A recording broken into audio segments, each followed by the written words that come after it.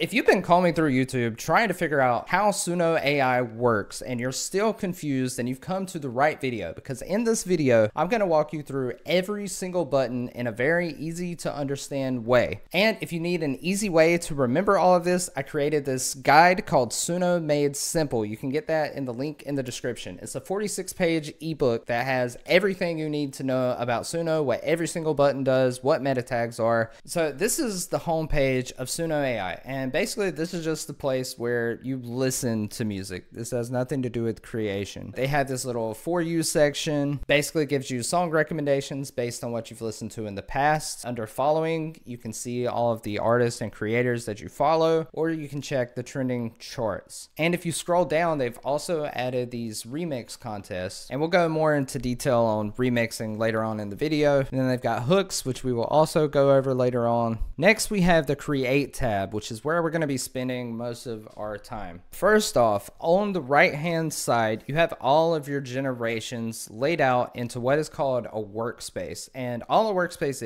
is a place to organize your music. So let's say that you have an AI band, or you're trying to generate songs for a specific style. You can keep that in a different workspace. So for instance, these are some of my workspaces for different projects that I've worked on, but by default, you're just going to be in my workspace, and it's just going to put all your generations into one spot. On the left hand side, we have where we actually create the music. They have a simple tab and a custom tab. The simple tab is just going to be where you do one prompt, and it's very limited, but it's also very easy. So let's just say you wanted a hard rock song about a guy named Sam who wants more pudding. That's it. That's all you have to do. You click create, and then Suno will generate 2 songs for you. Sam wants pudding, chocolate or vanilla. And that's pretty much it for the simple tab. It's very simple. Who would have thought? So if we switch over to the custom tab, it opens up a whole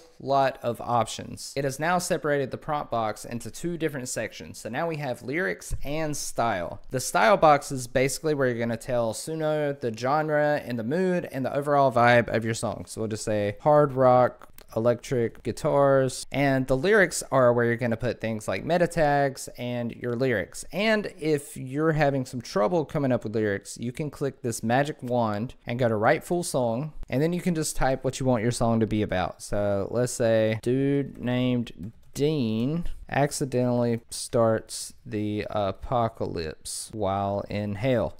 If you know what that's about, I love you. And then Suno is going to give you 2 different songs based on what you wrote. And you can select which one you want, and then it'll bring it into the lyrics box. So let's just go over meta tags, because it's something that sounds super confusing, but it's actually really easy. All meta tags are words that you put in brackets in the lyrics section. So this can be things like song structure, for instance, chorus, or bridge, or verse. You can see Suno automatically did that with these auto-generated lyrics, but you can do a little bit more with it. Basically, meta tags just describe what direction you want the song to go in. Like, let's say for the verse, you want it to be softly sung. You would just put softly sung, minimal instrumentation, etc., etc., and then you close the bracket, and that's pretty much it. That just gives you a little bit more control over how you want the overall direction of your song to go, because everything that is not in brackets is going to be taken literally as lyrics in this box. And we also have this magic wand icon in the style box, which is just going to take your simple prompt and try to give it something that talks more in Suno's language and gives it a little bit more description. So this is something that's really good to click when you're having trouble prompting and you just want to get an idea of how to speak in Suno. Now in the custom tab, we have these advanced options. We have vocal gender.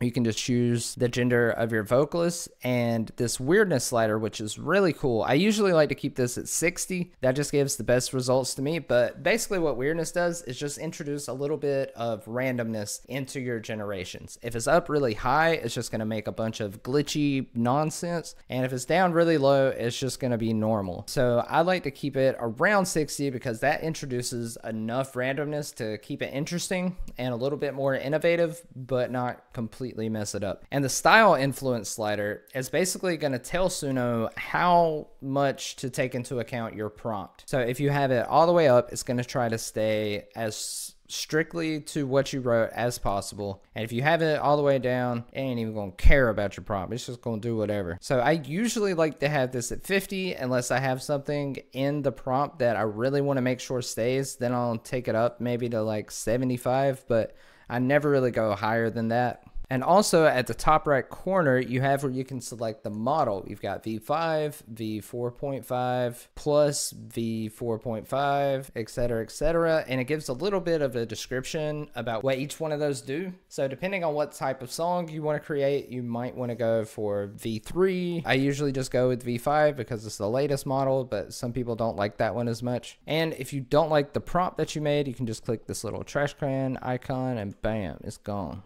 And it's gone. Also in the custom tab, we have these three things right here, which are some of my favorites. We've got audio, persona, and inspo. With audio, you can upload a voice memo or you can record directly into Suno and then it can make a song based on that audio. Let's just record something right here. I got a lot of bananas and I eat them every day. Got a lot of bananas and I eat them every day. So you can save that and then you can choose to cover, extend, or save to library. So basically cover is whenever you want to remake something into something else. Like let's say you just hummed something and you want that to be the inspiration for a song. That's whenever you would use cover. Extend is just going to try to interpret your music and then add on a new section to it. And it's going to start from that new section to basically continue what you already uploaded. Add vocals is just going to add vocals if you already have instrumentation.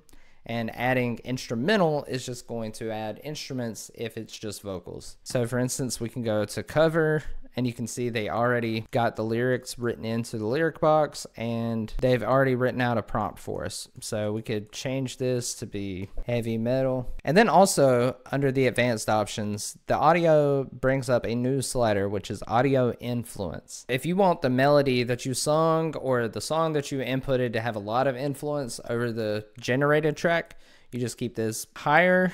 And if you don't want it to be influenced as much, keep this loose. I usually keep it higher when I have a melody that I really want Suno to take into account and really want the song to be built around that melody. And I keep it loose when I have a low quality recording that I want to let Suno play around a little bit more and have a little bit of wiggle room to do what it wants to. But after you have all of that, you can just click create.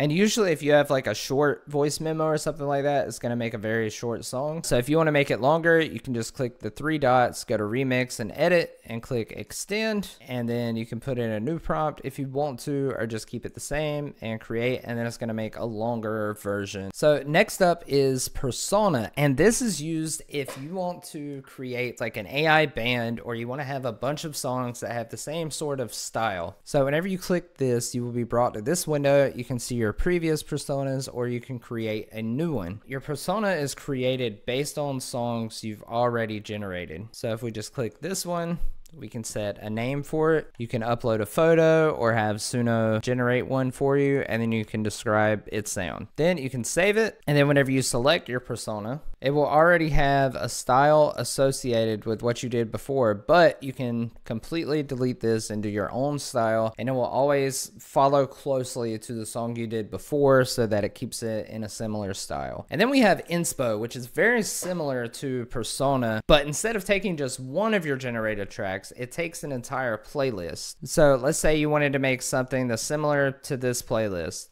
It'll take all the songs from that and base the generations, the types of sounds from that playlist. So once you have some songs that you like, there's a lot of things you can do to your songs by clicking these three dots over here.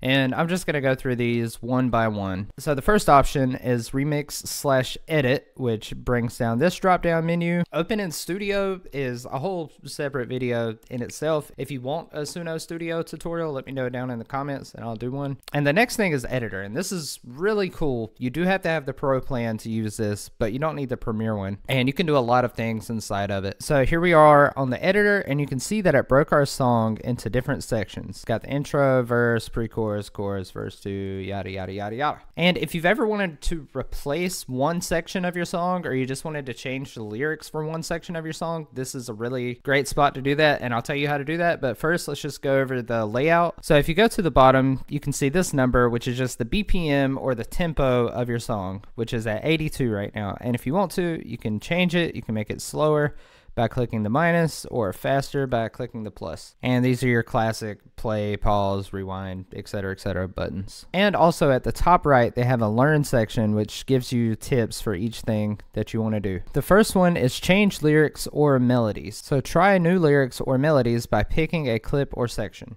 And then you can hit this button if you want to do quick replace, or you can use the left panel if you want to tweak it a little more. So let's say that you just want to change the verse. Click on the verse, and then on the side you can click replace lyrics, and then we can just change this to, instead of chocolate or vanilla, let's say we wanted to do chocolate or strawberry, and then you click replace, and then it'll make you two alternates just like it does in the regular create screen. Chocolate or strawberry. And it keeps the same exact vocal, so it blends well. And then you could just click commit, and you got your new song section. And if you just want to rearrange the song, you can take the verse, move it over here, and then have the chorus be the first thing that comes on. And finally, you can also get the stems. You just click get stems. Then you can either choose to get all of the stems, like the drums, guitar, bass, and everything separate, or just the vocal and instrumental. I'm not going to click one of these because it's going to take my credits. But after you do that, you can download them all individually, put them in a DAW, use them however you want to. And if you made a bunch of edits that you don't like, you can just go at the top and click reset all. And if you want to look at all your edits, you can click My Edits on the left side, and it'll show you all the sections that you regenerated. And that's pretty much it for the editor. So they also have the upload audio features over here. So if you just want to use this as an uploaded audio to do the cover or extend, you can do that. If you click adjust speed, you can just change how fast or slow the song is. So if you wanted to make like slow down or sped up remixes of your own songs, you could do that. And let's say you did this at 1.5. If you just don't do anything but that, it's going to change the pitch. But you can click keep pitch if you don't want it to change the pitch at all.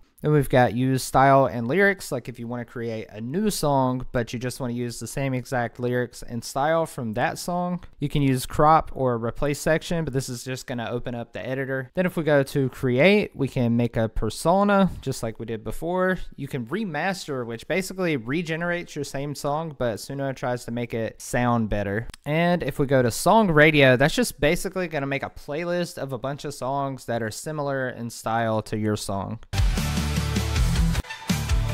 And if you click this, you can get stems and MIDI. The stems are basically the same thing as in the editor, and MIDI is just what you would use to get different instruments to play things in a DAW. If there's a piano part you really like this in there, then you can get the MIDI for that piano part and then place that in another instrument or something in your own DAW. And then you can publish your song, which just makes it public.